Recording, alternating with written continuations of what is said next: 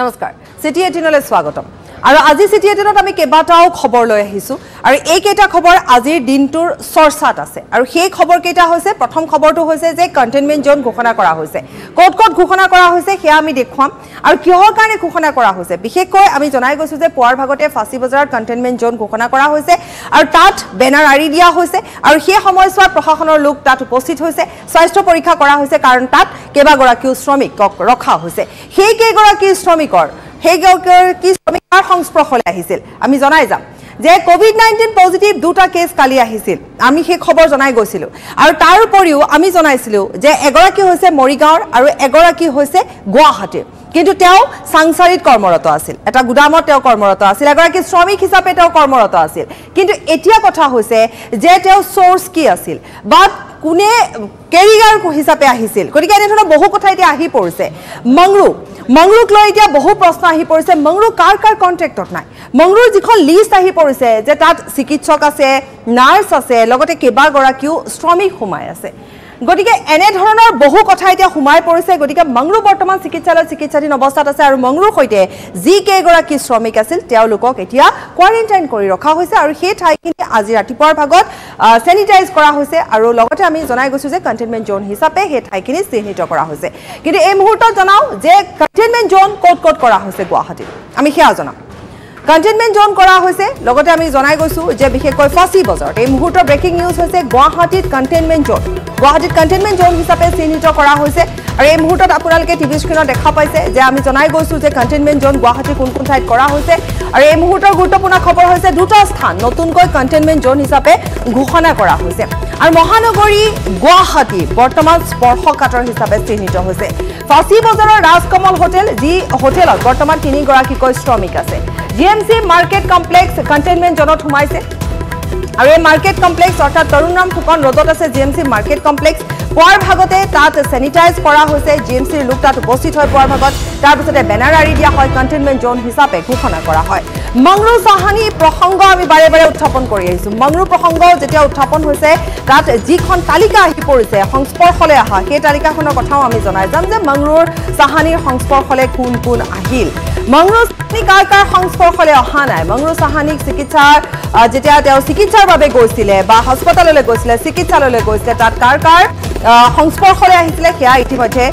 আহি পৰিছে সেই তালিকা আমাৰ হাতলৈ আহি পৰিছে আমি সেয়া জনাম কিন্তু এই মুহূৰ্তত আমি জনাইছো যে কন্টেইনমেন্ট জোন যিহেতু ঘোষণা কৰা হৈছে দুটাকৈ নতুন স্থান আৰু তাৰ ভিতৰত ৰাজমহল হোটেলৰ সেই আশে-পাশে সেইখিনি ঠাই আমি ইতিমধ্যে পুৱাৰ ভাগতো দেখুৱাই গৈছো এতিয়াও আমি টিভি স্ক্ৰীনত আপোনালোকক দেখুৱাইছো স্যানিটাইজ কৰা হৈছে লগতে কন্টেইনমেন্ট জোন হিচাপে ঘোষণা কৰা হৈছে আৰু সেই ঠাইলৈ এতিয়া কোনো লোক যাব নোৱাৰে বা সেই ঠাইত থকা লোকো বাহিৰলৈ আহিব নোৱাৰে এয়া হৈছে গুৱাহাটীৰ খবৰ লগতে আমি কেইবাটাও খবৰ জনাই গৈছো যে বিশেষকৈ কালিৰ দিনটোত দুগৰাকী লোক যিহেতু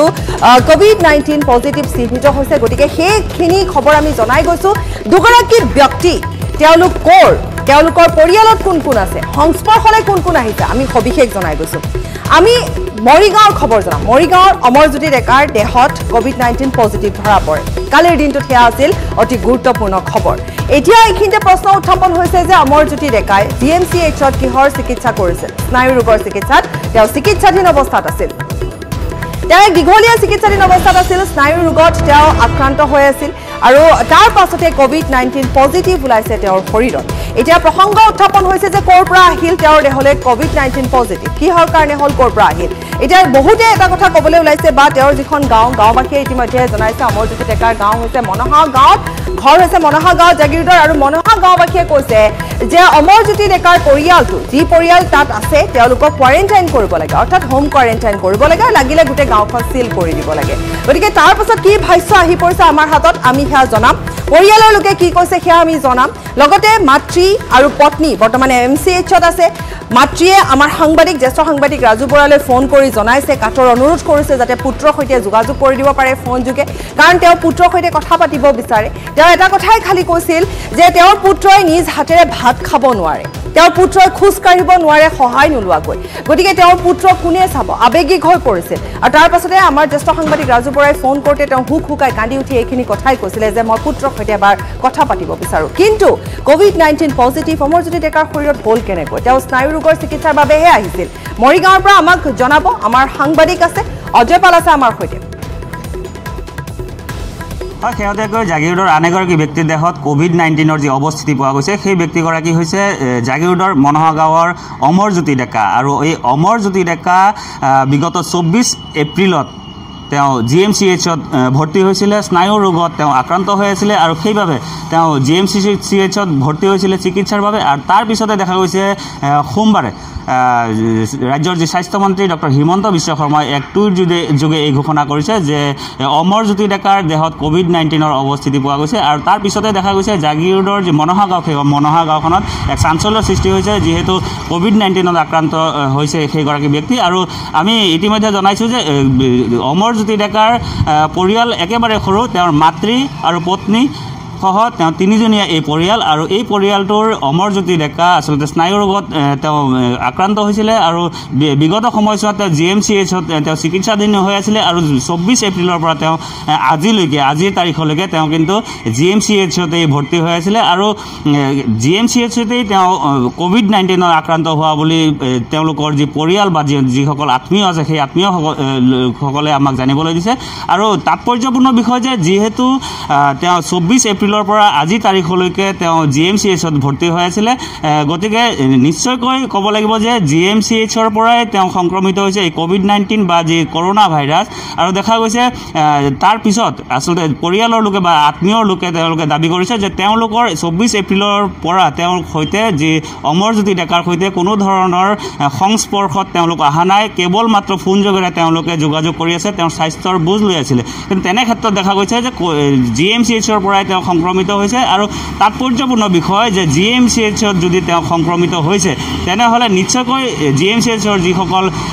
চিকিৎসক আছে বা যিসকল নাৰ্ছ আছে বা যিসকল স্বাস্থ্যকৰ্মী আছে তেওঁলোকো কিন্তু এই কোভিড-19ত আক্ৰান্ত হ'ব পাৰে আৰু এটা কথা ক'ব লাগিব যে তেওঁ যি অমৰজ্যোতি ডেকা আসলতে প্ৰায় এবছৰ পূৰ্বে তেওঁ বিবাহ পাশত আবদ্ধ হৈছিল আৰু তেওঁৰ পিতৃ প্ৰায় 3 বছৰ পূৰ্বেই মৃত্যুক আঁকোৱালি লৈছিল আৰু তেওঁলোকৰ যি পৰিয়াল আসলতে অমৰজ্যোতি ডেকা আৰু তেওঁৰ মাতৃ আৰু পত্নী এই তিনিগৰাকী তেওঁৰ যি পৰিয়াল আৰু এটা কথা ক'ব লাগিব যে যি তেওঁৰ পত্নী আৰু মাতৃ তেওঁৰ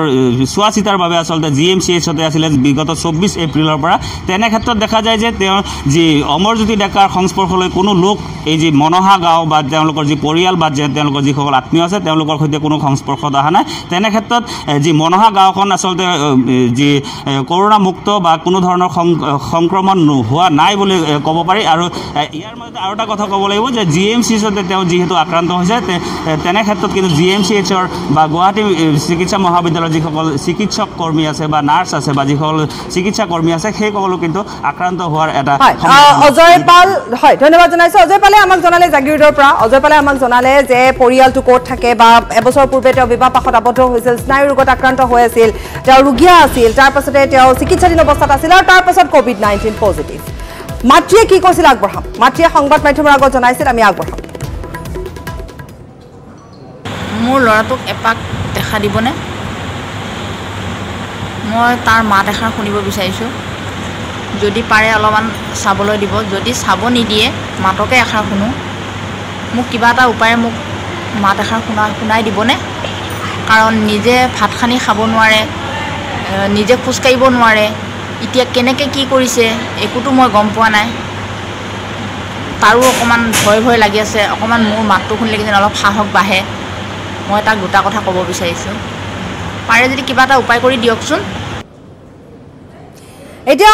আনজন কোভিড ৰোগীৰ সন্দৰ্ভত আমি জনাই গৈছো যে আনজন কোভিড ৰোগী হৈছে কোভিড ৰোগত আক্ৰান্ত হৈছে মংৰু চৌহান সন্দৰ্ভত আমি জনাই গৈছো মংৰুৰ কন্টেক্ট লিষ্টত কোন আছে কাৰণ মংৰু এগৰাকী শ্ৰমিক আৰু তেখেতৰ সৈতে আৰু কেইবাগৰাকীও শ্ৰমিক আহিছিল মংৰুক চিকিৎসালয়লৈ লৈ আনিছিল ইতিমধ্যে আমি জনাইছো যে মংৰু সাংসাৰিক কৰ্মৰত আছিল এটা গুদামত কাম কৰিছিল মংৰুৱে গতিকে সেই গুদামটো ইতিমধ্যে সিল কৰা হৈছে আমি সবিশেষ জনাই যাম সাংসাৰীৰ সেই গুদামটো ইতিমধ্যে সিল কৰা হৈছে য'ত মংৰু কৰ্মৰত আছিল আলুৰ গুদাম আছিল আৰু তাত বহু শ্ৰমিক আছিল গতিকে মংৰুৰ সংস্পৰ্শলৈ আৰু বহু শ্ৰমিক আহিছিল কোন আহিছিল ইতিমধ্যে পৰীক্ষা কৰি থকা হৈছে গতিকে এই মুহূৰ্তৰ আন এক গুৰুত্বপূৰ্ণ খবৰ আমি জনাই গৈছো যে সাংসাৰীৰ চকী গেটৰ গুদাম ইতিমধ্যে প্ৰশাসনে সিল কৰিছে ৰাজহ চক্ৰ বিষয়া জীৱন কিশোৰ গোস্বামীয়ে সিল কৰিছে গুদাম ঘৰটো গুদামটোৰ মালিক ব্যৱসায়ী বিনোদ জৈনৰ গুদাম এটো আৰু গুদামটোৰ মালিক হৈছে ব্যৱসায়ী বিনোদ জৈন 100 শ্ৰমিক কৰ্মচাৰী আৰু ব্যৱসায়ীৰ দৈনিক সংযোগ ঘটে এই গুদামটোত ৰোগীৰ ভাষ্য সংগ্ৰহ অৰ্থাৎ মংৰু চৌহানৰ ভাষ্য সংগ্ৰহৰ পাছত আগবাঢ়িব তদন্ত কিন্তু পুনৰ কৈছো যে কোভিড-19 পজিটিভ ৰোগী মংৰু সাহানি এই গুদামটোৰে গৈছিল তাত কাম কৰিছিল আৰু তাত 100 শ্ৰমিক থাকে ব্যৱসায়ীসকলৰ অহা যোৱা থাকে গতিকে ইতিমধ্যে জানিব পৰা অনুসৰি আমি শেহতীয়া যি খবৰ জনাইছো সেয়া হৈছে ৰাজহ চক্ৰ বিষয়া জীৱন গোস্বামী ইতিমধ্যে সিল কৰিছে গুদামটো মালিক ব্যৱসায়ী বিনোজয় গুদামটো মালিক হৈছে ব্যৱসায়ী বিনোজয় আৰু ইতিমধ্যে আমি জনাই গৈছো যে পান বজাৰ প্ৰসংগ উত্থাপন হৈছে মংৰু চৌহানৰ কথা যেটা আমি কৈ গৈছো গতিকে মংৰু চৌহান পান বজাৰ সম্পৰ্ক আছে গতিকে পান বজাৰ সম্পৰ্ক আছে মংৰু চৌহানৰ পান বজাৰ কেনে ধৰণৰ সম্পৰ্ক আছে পান বজাৰ যেহেতু আমি জনাই গৈছো যে পান বজাৰ কন্টেইনমেন্ট জোন ঘোষণা কৰা হৈছে পান বজাৰৰ সৈতে সংস্পৰ্শ আছে মংৰুৰ গতিকে মংৰুৰ যি কন্টেক্ট লিষ্ট বা মংৰুৰ যিডাল চেইন সেডাল কিন্তু বহু দীঘলীয়া চেইন আমি ইটোৰ পাছত সিটোকৈ খবৰ জনাই গৈছো আপডেট আমি জনাই গৈছো এই মুহূৰ্তৰ যি খবৰ সেয়া হৈছে প্ৰশাসনে ইতিমধ্যে সিল কৰিছে ফাঁচী বজাৰৰ MS Roadটো স্যানিটাইজ কৰা হৈছে আৰু প্ৰশাসনে ফাঁচী বজাৰৰ MS Road ইতিমধ্যে সিল কৰি দিছে গতিকে মংৰু চৌহানৰ প্ৰসংগ আজিৰ দিনটোত সবাতোকৈ গুৰুত্বপূৰ্ণ বিষয় যে আজিৰ দিনটোৰ চৰ্চাৰ বিষয় হৈছে মংৰু চৌহান কাৰণ মংৰুৰ যি কন্টেক্ট লিষ্ট বা মংৰুৰ যিডাল চেইন সন্দৰ্ভত আমি কৈ আছো কি তাত বহু লোক সাঙুৰ খাই আছে কাৰ সংস্পৰ্শৰে আহিছিল মংৰু চৌহান গতিকে স্যানিটাইজ কৰাৰ কিছু দৃশ্যাংশ এই মুহূৰ্তত আমি দেখাইছো 8 জন লোকক কোৱাৰেণ্টাইন কৰা হৈছে আৰু অধিক লোক আছে কাৰণ যেটো সংসাৰী গুদাম ইতিমধ্যে সিল কৰা হৈছে তাত বহু কৰ্মচাৰীয়ে কাম কৰি আছিল শ্ৰমিকে কাম কৰি আছিল গতিকে মংৰুৱে আৰু ভাষ্য মংৰুৰ পৰা সংগ্ৰহ কৰাৰ পাছত তদন্ত আৰম্ভ হ'ব কন্টেইনমেন্ট জোনলৈ পৰিণত হৈছে এই অঞ্চলটো অৰ্থাৎ ইয়াৰ বাহিৰলৈ কোনো লোক আহিব নোৱাৰিব ভিতৰলৈ কোনো লোক প্ৰৱেশ কৰিব নোৱাৰিব ইতিমধ্যে আমি জনাই গৈছো যে দুগৰাকী লোক কমলেশ চৌপাল আৰু ৰাজু গুপ্তা তেওঁলোকে মংৰু চৌহানক লৈ গৈছিল চিকিৎসালয়লৈ আৰু সেইবাবে সেই দুগৰাকীকো কোৱাৰেণ্টাইনত ৰখা হৈছে এই মুহূৰ্তত আমাৰ জ্যেষ্ঠ সাংবাদিক বিপুল বৰ্মন আমাৰ সৈতে সংযুক্ত হৈ আছে বিপুল বৰ্মন এই মুহূৰ্তৰ আপডেট আপোনাৰ হাতত আৰু কি আছে বিপুল পাপৰি চাওক যিধৰণে আপুনি মংৰু সাহানি বা অমৰজ্যোতি ডেকাৰ কথা যিধৰণে উল্লেখ কৰি আছে হয় শেহতীয়াভাৱে এই দুটা কেছ পোহৰলৈ আহিছিলে আৰু ইতিমধ্যে গোটেই সামগ্ৰিকভাৱে যদি আমি কওঁ গোটেই বিশ্বৰ লগতে ভাৰতবৰ্ষ আৰু অসমত এই পৰ্যন্ত সংখ্যাটো হ'ল যে 64 জন লোক এই কোভিড-19 কৰোনা ভাইৰাছত আক্ৰান্ত হৈছে তাৰ ভিতৰত 23 জন এতিয়াও তেওঁলোকে চিকিৎসা কৰি আছে আৰু 39 জন ব্যক্তি তেওঁলোকক ৰিলিজ দিয়া হৈছে আৰু দুগৰাকীৰ মৃত্যু হৈছে আৰু এই মংৰু সাহানি যি তেওঁ ইতিমধ্যে আপুনি কৈছে সবিশেষ জনাইছে যে চাংচাৰীৰ যিটো বিনোদ জৈনৰ তেওঁৰ যিটো গুদাম আছিলে ইতিমধ্যে সিল কৰি দিছে প্ৰশাসনে আৰু তেওঁৰ লগত কণ্টেক্ট লিষ্টখন বহুত দীঘলীয়া হ'ব ইতিমধ্যে যে প্ৰশাসনৰ ফালৰ পৰা চালিজাৰি সকলো চোৱা চিতা কৰা হৈছে তেওঁক ইতিমধ্যে মহেন্দ্ৰ মোহন চিকিৎসালয়ত তেওঁক ভৰ্তি কৰা হৈছে আৰু লগতে সমান্তৰালভাৱে তেওঁৰ লগত কোন কোন সংস্পৰ্শলৈ আহিছিলে সেয়াও চাব তালিকাখন দীঘলীয়া হোৱাৰ সম্ভাৱনা আছে মংৰু সাহানি তেওঁ আলু গুদামত কাম কৰিছিলে আৰু ইতিমধ্যে অন্যান্য ক্ষেত্ৰত যদি আমি কওঁ যে অমৰজ্যোতি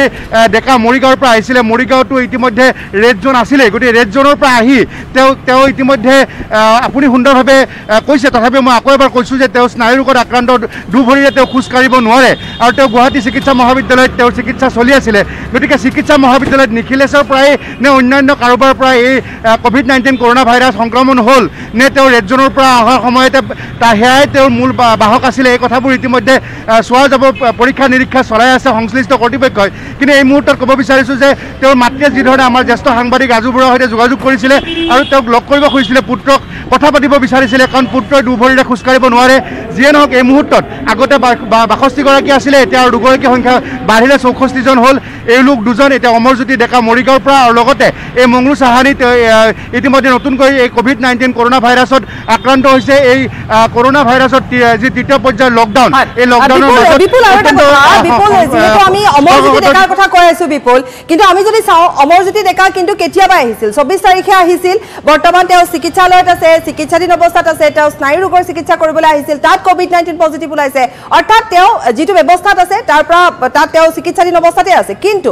মংৰু প্ৰসংগলৈ যদি আমি আহোঁ মংৰু কিন্তু অসুস্থ হৈছিল ভূতনাথত তাৰপিছত দুজন লোকে আনিছিল তেওঁক চিকিৎসাৰ বাবে তাৰপাছত মংৰুৰ যিখন কণ্টেক্ট লিষ্ট যিখন তালিকাৰ কথা আহি পৰিছে সেইখনহে লক্ষণীয় হ'ব যে তাত আৰু কোন কোন সাঙুৰ খাব পাৰে বা কাৰ সংস্পৰ্শলৈ মংৰু আহিছিল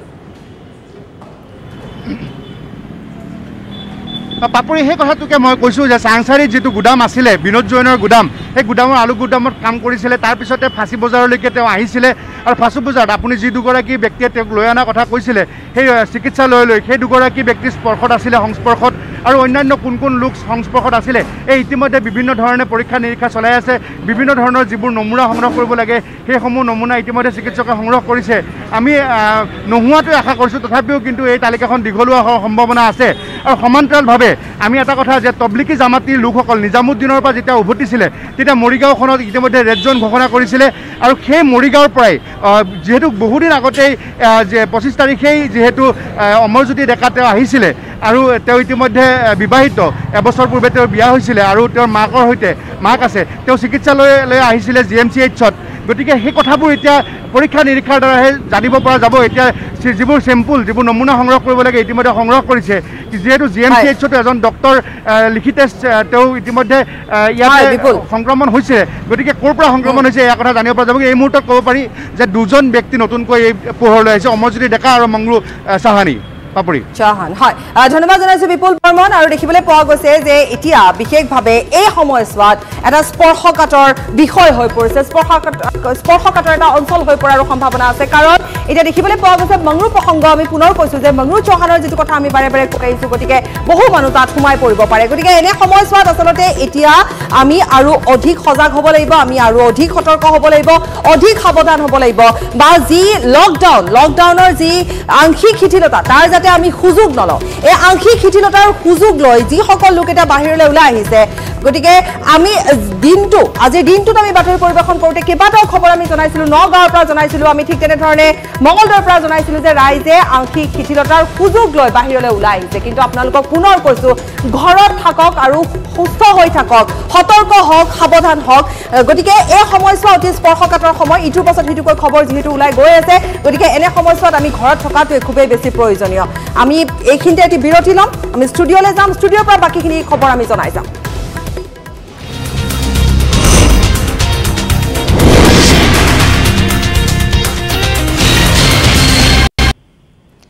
বিৰতিৰ পাছত উভতি আহিছো 50 দিনীয়া অপেক্ষাৰ অন্ত নতুন দিল্লীৰ পৰা ডিব্ৰুগড়লৈ চলিল বিশেষ ৰেল মঙলবাৰৰ দিনটো চলাচল আৰম্ভ কৰিলে 8খনকৈ বিশেষ ৰেলে আংশিকভাৱে আৰম্ভ হোৱা ৰেল সেৱাৰ টিকট বুকিঙৰ ক্ষেত্ৰতে সৃষ্টি হ'ল অভিলেখ আধা ঘণ্টাৰ ভিতৰতে শেষ হ'ল 54,000ৰো অধিক টিকট অন্ত পৰিল প্ৰায় 50 দিনীয়া অপেক্ষাৰ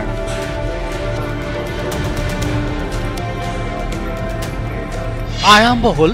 আংশিকভাৱে ৰেলৰ চলাচল নতুন দিল্লীৰ পৰা ডিব্ৰুগড় অভিমুখে চলিল বিশেষ ৰেল বিয়লি 4:45 যাত্ৰা আৰম্ভ কৰে বিশেষ ৰেলখনে এই ৰেলখনৰ লগতে মঙলবাৰৰ দিনটোত চলাচল আৰম্ভ কৰিলে 8খন বিশেষ ৰেলে নতুন দিল্লীৰ পৰা ডিব্ৰুগড় অভিমুখে যাত্ৰা আৰম্ভ কৰা এইখন ৰেলে উভতনি যাত্ৰা কৰিব 14 মেত প্ৰায় 2 মাহৰ অন্তত আংশিকভাৱে আৰম্ভ হোৱা ৰেল সেৱাৰ টিকটৰ বুকিঙৰ ক্ষেত্ৰতো যেন সৃষ্টি হ'ল অভিলেখ সোমবাৰে নিৰ্ধাৰিত সময়তকৈ 2 ঘণ্টা পলমকৈ 6 বজাত টিকট বুকিং খোলাৰ আধা ঘণ্টাৰ ভিতৰতে অন্ত পৰিল প্ৰায়বোৰ বিশেষ ৰেলৰ টিকট বুকিং ৰেলৱে বিভাগে বিশেষ ৰেল কেইখনৰ বাবে মুকলি কৰি দিছে 54,000ৰো অধিক টিকেট ৰেল যাত্ৰাৰ সময়ত কৰোনা সংক্ৰমণ ৰোধৰ বাবে ৰেলৱে বিভাগে যাত্ৰীক মাস্ক পৰিধানৰ লগতে বাধ্যতামূলক কৰিছে আৰোগ্য সেতু এপৰ ব্যৱহাৰ মঙলবাৰৰ দিনটোত নতুন দিল্লীৰ পৰা বিয়লি 4 বজাত যাত্ৰা কৰে প্ৰথমখন ৰেলে নতুন দিল্লীৰ পৰা বিলাসপুৰ অভিমুখে যাত্ৰা কৰে এইখন বিশেষ ৰেলে নিশা 9:15 নতুন দিল্লী ষ্টেচনৰ পৰা বেংগালুৰু অভিমুখে আন এখন বিশেষ ৰেলৰ যাত্ৰাৰ সূচী মঙলবাৰৰ দিনটোত চলাচল আৰম্ভ হোৱা আন কেইখনমান ৰেলৰ ভিতৰত আছে হাওৰাৰ পৰা নতুন দিল্লী অভিমুখে বিশেষ ৰেল ৰাজেন্দ্ৰ নগৰৰ পৰা নতুন দিল্লী বেংগালুৰুৰ পৰা নতুন দিল্লী মুম্বাই চেন্ট্ৰেলৰ পৰা নতুন দিল্লী আৰু আহমেদাবাদৰ পৰা নতুন দিল্লী অভিমুখে বিশেষ ৰেল ইয়াৰ লগতে ৰেলৱে বিভাগে ইতিমধ্যে ঘোষণা কৰা অন্যান্য স্থানসমূহলৈ পৰ্যায়ক্ৰমে চলিব আন 7খন ৰেল ডিব্ৰুগড় অভিমুখে যাত্ৰা কৰা বিশেষ ৰেলখন উত্তৰ পূৰ্বাঞ্চলত প্ৰৱেশ কৰাৰ পিছত ষ্টপেজ আছে কোকৰাঝাৰ, গুৱাহাটী, লামডিং, ডিমাপুৰ আৰু মৰিয়নীত। ইয়াৰ উপৰিও ৰেলখন ৰ'ব Kanpur central, Prayagraj junction, Pandit Deendayal junction, Danapur, Barauni, Katihar আৰু new জলপাইগুৰিত। News desk report, News18 Assam north east. ইতিমধ্যে আমি জনাইছোৱে যে উত্তৰ পূবলৈ দুখনকৈ ৰেল চলাচল কৰিব, গতিকে এই দুখন বিশেষ ৰেল সন্দৰ্ভত উত্তৰ পূব সীমান্ত ৰেলৱেৰ জনসম্পৰ্কৰক্ষী বিষয়া নৃপেন ভট্টাচাৰ্যই কি কয় আগবঢ়াম। এতিয়া চাব, আজিৰ পৰা নতুন দিল্লীৰ পৰা দেশৰ প্ৰধান প্ৰধান চহৰসমূহলৈ 15খন ঠাইলৈ বিশেষ ট্ৰেইন চলাচল আৰম্ভ হ'ব। বিশেষ ট্ৰেইন, এই সকলোবোৰ ট্ৰেইন AC ট্ৰেইন হ'ব, অৰ্থাৎ ৰাজধানী টাইপৰ। আৰু ট্ৰেইনবিলাকৰ যিবিলাক ভাড়া হ'ব সেইবিলাক ৰাজধানীৰ ভাড়া হ'ব। সেইদৰে বম্বেলৈ ট্ৰেইন চলিব, চেন্নাইলৈ চলিব, হায়দৰাবাদলৈ চলিব, কলিকতালৈ চলিব। তেনেকুৱাকৈ প্ৰধান প্ৰধান চহৰসমূহলৈ ট্ৰেইন চলিব, ইভেন জম্মুলৈ চলিব। গতিকে সেই হিচাপে আমাৰ উত্তৰ পূৰ্বাঞ্চললৈ মাত্ৰ দুখন ট্ৰেইন এতিয়া সদ্যহতে চলিব। আজি এখন তাৰে প্ৰথম ট্ৰেইন, সেইখন আজি নতুন দিল্লীৰ পৰা 4:45 ৰাওনা হ'ব ডিব্ৰুগড় অভিমুখে। আৰু সেইখন অহাকালি গধূলি আহি গুৱাহাটী পাব আৰু পৰহি ৰাতিপুৱা 7 বজাত গৈ ডিব্ৰুগড় উপস্থিত হ'ব সেই ট্ৰেইনখন। গতিকে এইখন ট্ৰেইন ৰেগুলাৰ ট্ৰেইন, কিন্তু আজি আহিব, অহাকালিও আহিব, পৰহিও আহিব এই বিশেষ ট্ৰেইনখন। কিন্তু আন এখন ট্ৰেইন যিখন মানে আগৰতলা আৰু দিল্লীৰ মাজত চলাচল কৰিব, সেইখন অহা 18 তাৰিখে আগৰতলাৰ পৰা দিল্লী অভিমুখে ৰাওনা হ'ব। সেইখন সাপ্তাহিক হ'ব আৰু সেইখনো AC ট্ৰেইন হ'ব। সেইখন ট্ৰেইন আগৰতলাৰ পৰা আহি বদৰপুৰত ৰ'ব, বদৰপুৰৰ পৰা লামডিং, লামডিঙৰ পৰা গুৱাহাটী, গুৱাহাটীৰ পৰা কোকৰাঝাৰ আৰু এইকেইটা ষ্টপেজ অসমত থাকিব। সেই আগৰতলা নিউ দিল্লী যিখন বিশেষ ট্ৰেইন থাকিব, এই ট্ৰেইনখনত সেইখন ট্ৰেইনেও পূৰা AC ট্ৰেইন থাকিব, first AC, second AC, third AC। ডিব্ৰুগড়খনতো থাকিব first AC, second AC, third AC। ভাড়াও ৰাজধানীৰ ভাড়া হ'ব, যিটো ভাড়া আগতে ৰাজধানী এক্সপ্ৰেছত আছিলে সেই ভাড়াই তাতে প্ৰযোজ্য হ'ব। কিন্তু তাতে এটা বস্তু তাত মাইনাছ কৰা আছে, সেইটো হ'ল তেওঁলোকৰ যিটো ফুডিং চাৰ্জ আগতে লোৱা হৈছিলে টিকেটৰ লগত, কিয়নো এইবাৰ টিকেটৰ লগত মানে সেইটো ফুডিং চাৰ্জ ইনক্লুড কৰা হোৱা নাই। ফুডিংটো নিজে তাৰ মানে এৰেঞ্জমেণ্ট কৰি ল'ব লাগিব। আৰু ইফালে নিয়ম পালন কৰিব লাগিব যাত্ৰীসকলে, কাৰণ বাৰে বাৰে কৈ থকা হৈছে যিহেতু যাত্ৰা কৰিব এক দীঘলীয়া যাত্ৰা, এই সময়ছোৱাত বহু লোক বা বহু যাত্ৰীৰ সংস্পৰ্শলৈ আহিব পাৰে, কিন্তু তাৰ মাজত কিছু নিয়ম আছে। সেই নিয়মসমূহ কি কি থাকিব পাৰে জনাইছে নৃপেন ভট্টাচাৰ্যই। যিবিলাক নিয়ম নীতি আছে, এই ট্ৰেইনখনত আহোঁতে তেওঁলোকে যিখিনি নিয়ম নীতি পালন কৰিব লাগিব, লকডাউনৰ গোটেইখিনি নিয়ম নীতি তেওঁলোকে পালন কৰিব লাগিব। তেওঁলোকে মাস্ক পৰিধান কৰাটো বাধ্যতামূলক। তেওঁলোকৰ স্বাস্থ্য পৰীক্ষা কৰোৱা হ'ব যিটো ষ্টেচনত উঠিব। সেইকাৰণে তেওঁলোকে 1.5 ঘণ্টাৰ পৰা 2 ঘণ্টাৰ আগতে আহি ষ্টেচনত উপস্থিত হ'ব লাগিব। আৰু যাত্ৰাকালত তেওঁলোকে যিটো আৰোগ্য সেতু এপ আছে ভাৰত চৰকাৰৰ, সেই এপটো তেওঁলোকে, সেই এপ্লিকেশ্যনটো তেওঁলোকে প্ৰয়োগ কৰিব লাগিব। এতিয়া আৰু ইফালে COVID-19ৰ বিৰুদ্ধে যুঁজখনত সহযোগিতা কেনেধৰণে আগবঢ়াইছে উত্তৰ পূব সীমান্ত ৰেলৱে, সেই সন্দৰ্ভতো জনালে। এতিয়া উত্তৰ পূব সীমান্ত ৰেলৱে এই কৰোণা ভাইৰাছৰ কাৰণে আৰু বিশেষ কিছুমান পদক্ষেপ লৈছে। যেনে আমি 350টা কোচ, স্লিপাৰ কোচ, সেইটোক আমি আইচলেশ্যন ৱাৰ্ডলৈ কনভাৰ্ট কৰিছোঁ। কোচবিলাকৰ মাজৰ বাৰটো কাটি দিয়া হৈছে। তেনেকৈ 9টা কোপ একোটা কোচত আছে। 8জনৰ পৰা 9জন তেনেকুৱাকৈ ৰোগী তাত থাকিব পাৰিব, আইচলেট কৰি ৰাখিব পৰা যাব তেওঁলোকক। তাত অক্সিজেন চিলিণ্ডাৰ লাগিলে তাকো দিয়া হ'ব। তাৰপিছত আৰু তাতে যিখিনি কাপোৰ কানি বা যিখিনি ইলেক্ট্ৰিকেল বস্তু যিখিনি দিব লাগে সেইখিনি আমাৰ সেই কোচৰ ভিতৰতে থাকিব। আৰু এই কোচবিলাক ট্ৰেন্সফাৰেবল হ'ব, মানে ইঠাইৰ পৰা সিঠাইলৈ নিব পৰা যাব। ধৰক আজি কোচৰ দৰকাৰ হ'ল, ৰঙিয়াত দৰকাৰ হ'ল, বা তেনেকুৱাকৈ লামডিঙত বেছিকৈ কোচৰ দৰকাৰ হ'ল, বা তেনেকুৱাকৈ শিলচৰত বহুত কোচ লাগিলে, শিলচৰতো ৰখা আছে। আমাৰ 20 ঠাইত তেনেকুৱাকৈ এই আইচলেশ্যন কোচ ৰখা হৈছে। 315টা কোচ উত্তৰ পূব সীমান্ত ৰেলৱেৰ অধীনত, অৰ্থাৎ বিহাৰৰ পৰা আমাৰ উত্তৰ পূৰ্বাঞ্চললৈ যিকেইখন মানে প্ৰধান প্ৰধান চহৰ আছে তাতে আমাৰ সেইবিলাক কোচ মজুত কৰি ৰখা হৈছে। 20টা কোচ শিলচৰতো ৰখা হৈছে, আগৰতলাত ৰখা হৈছে, গুৱাহাটীত ৰখা হৈছে। গুৱাহাটীত সৰ্বমুঠ আমি 100টা কোচ ৰাখিছোঁ এই 100টা কোচত